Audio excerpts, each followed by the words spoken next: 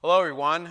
Well, here we are now, only a week away from the beginning of the start of the season of Lent with Ash Wednesday on February 14th.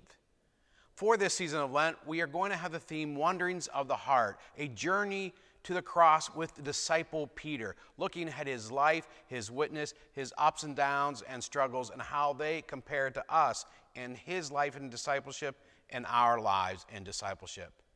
As part of that theme, we are making weekly devotions available. There will be a devotional book that has a once-a-week devotion that you can read to keep you in the loop of the theme and what is happening with the lessons and taking it a further step further from our worship services. Also, there are daily devotional cards that you can pick up. And each day, you can read those cards, and then on the back, there is a prayer. There's some questions on there to take you in a little bit deeper thought about your faith and your discipleship. So I hope you will take that up and make it a part of your Lenten discipline this year. These will both be made available this coming Sunday, Transfiguration Sunday, right before Lent, so you will have them in place. Of course, we will also have them beginning Ash Wednesday as well throughout the season of Lent.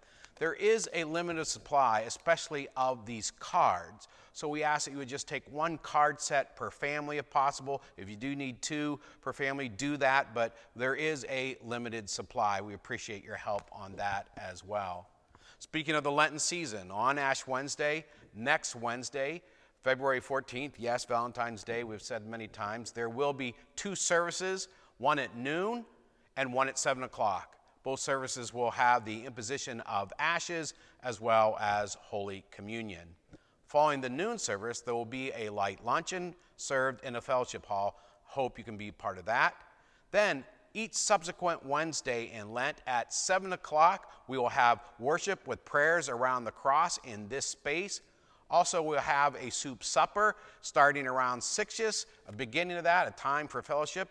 We do need your help to sign up for that soup and prepare and clean up. And so if you would do that, that sign up is out on the message center. Be greatly appreciated.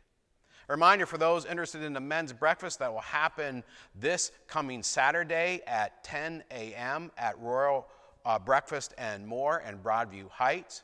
Also a reminder, too, about the items we are collecting for Redeemer Crisis Center, for the winter items, clothes of coats, scarves, gloves, boots, those kinds of things to help those in need.